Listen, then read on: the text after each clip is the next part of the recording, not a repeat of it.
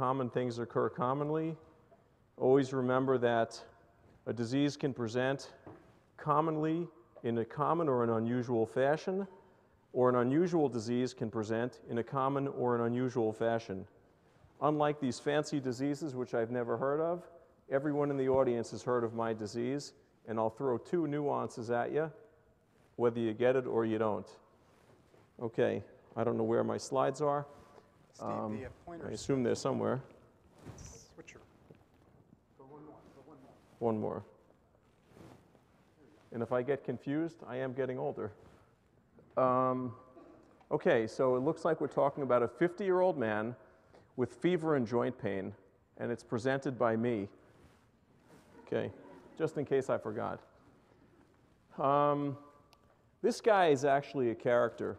He's a bull rider, very brawny guy, real tough guy, doesn't like to follow directions. Somehow stumbles upon my office, tells me everything's wrong, he hurts, he has fevers, but he knows it's from falling off the bull and getting stepped on and crushed foot and crushed ribs and whatever else has gone wrong with the guy.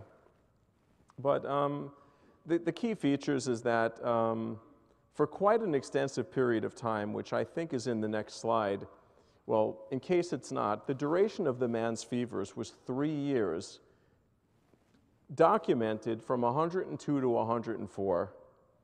And other than the occasional atraumatic joint pain, which I really could never prove to be synovitis, even on very careful, thorough exam, as well as contrast-enhanced MRIs of the dominant hand and wrist, and a multitude of blood work, which you will see. All I had was a guy with a 3-year history of fevers and perhaps inflammatory joint pain, but I'm not convinced. So for our purposes and for my purpose at the time, this guy had fevers. And as I mentioned, to sort of cut to the chase here, the guy was non-toxic, he had normal vital signs, he was febrile to 102 to 104. His knees and ankles were boggy, but I will caveat this by telling you that the guy had so many injuries that even with the most careful exam, I really wasn't sure in my own mind, was this true synovitis or was it not? But whatever, they were not normal. Cardiac exam was normal, no murmur, rub, or gallop. Chest was clear to auscultation. Abdomen was soft, non-tender. EXT probably meant extremities and it's above. Head, ears, eyes, nose, and throat. Extraocular motions were normal. There was no trauma. The pupils were reactive. The significant things, he had a very high SED rate, ranged in the 80 to 100 range. C-reactive protein was very high. Urinalysis was normal. He had a slight elevation in white count. If I recall, it was 10 to 14,000. Mildly anemic, between 10 and 11 grams. All the standard stuff that everybody would order on your initial valuation. ANA, rheumatoid factor, CCP, hepatitis B and C, MPO, PR3, all normal. I really was sort of at a loss with this guy. He had the perfunctory x-rays. They were all normal except for trauma seen trauma in the feet and osteoarthritis of the knees, excuse me. I did a bone scan. I was just kind of grasping for straws. I didn't know if he had an infection, a malignancy, a rheumatologic disease, or something else. He had the bone scan, I'm sorry, did show rib fractures, which were related to his rodeo history. I did a CAT scan of his chest, abdomen, and pelvis. This was normal. There was no adenopathy, no organomegaly, nothing to suggest a malignancy. He had a infectious disease consultation from somebody who I respect. There was no infection. He had a hematology evaluation. I was, happy, and I felt that there was no cancer. Before I made any other decisions about this guy, I wanted to put in my own head, what's going on? What am I missing? This guy has a real disease. Nobody walks around with bona fide fevers of this, and then he has the SED rate and CRP. So on my own, I added to the differential the autoinflammatory diseases, and if I didn't put it there, in addition to checking him for pyrin, TRAPS, hyper-IgD, and cryoporphyrins, I believe I checked him for porphyrias. I did both 24-hour urine porphyrins as well as the delta aminolevulinic acid, looking for both, although there was nothing acute and intermittent, but I did check him for acute intermittent porphyria as well as porphyria cutanea tarda. So, I don't remember what the next slide is, but what I'm going to say at this point is now I need to know, no, actually, all right, I'm just confusing myself. This guy got lost to follow-up for a considerable period of time. The guy came back to me, we'll call it a year later. It could be 18 months, it could be 12 months, 16 months, but the guy came back to me with severe shortness of breath, and he looked extraordinarily toxic. There was no question that with no labs needed, you'd look at the guy and you would assume he was about to die. He happened to not be cyanotic, but he couldn't breathe. Okay, with that information, what would somebody do at this point, and what does anyone think at this point? How long has that been going on? 3 to 4 years. The shortness of breath? No, the shortness of breath was more acute. We're in the weeks to months range at the most. Did it cycle? No.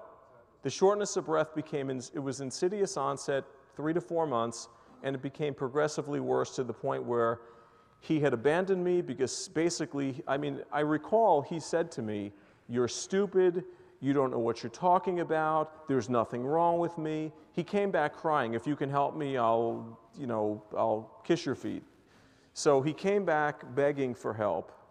And so let's call it 3 months of an insidious, progressive shortness of breath. But he still had the fevers. They never went away. Weight loss too? No, he did not have classic constitutional symptoms. But he looked sick. Hang on. I'm sorry? Giant cell arteritis with aortic dissection. Giant cell arteritis with aortic dissection. Okay, terrific. That's your thought. So based on your thought, and perhaps the fever for 3 years could be explained by this occult vasculitis, based on that, what test would you order?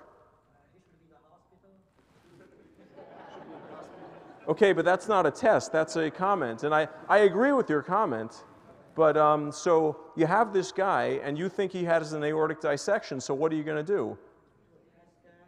You're going to do a CAT scan. I didn't say you're wrong, but somebody else said something. Blood culture. Okay, terrific, it's negative. Blood culture's negative. Blood culture's PPD or clonopin. all negative. How about I just tell you there's no infection in this case?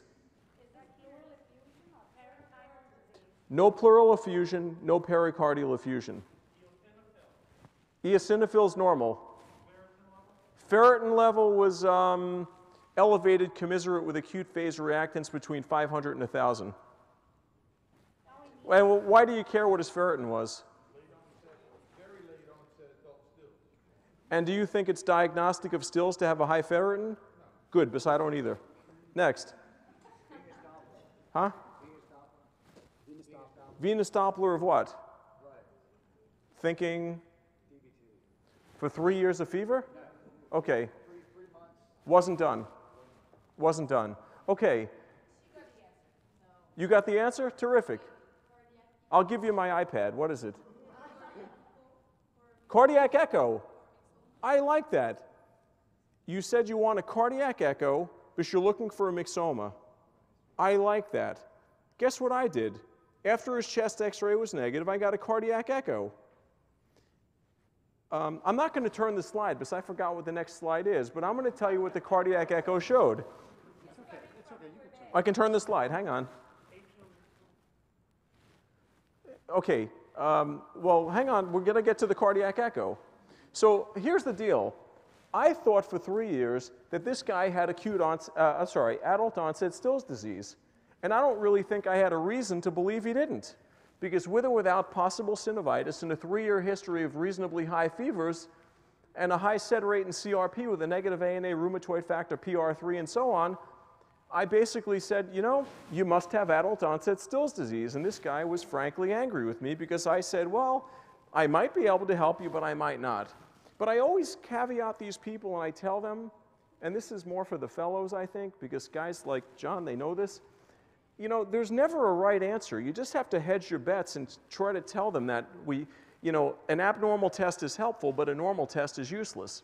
So anyway, I thought the guy had Stills. I got him some methotrexate, couldn't wean the steroids. Poorly compliant guy. This is your Mr. Macho rodeo guy. I will not take anything. It took me a long time to get Kineret ordered and approved because I believed he had Stills and I didn't have anything else to do for this guy.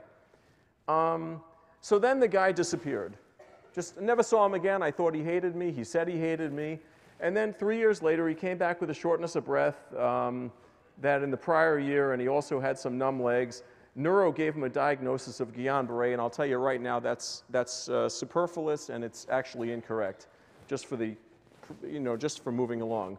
Okay, procedure was performed. We already went through that. The procedure was an echocardiogram, and you're looking for a myxoma. You agree that it's a myxoma. Probably some other people agree with its myxoma. I'll tell you all one thing, you're all wrong. Okay, can I turn the slide? You sure?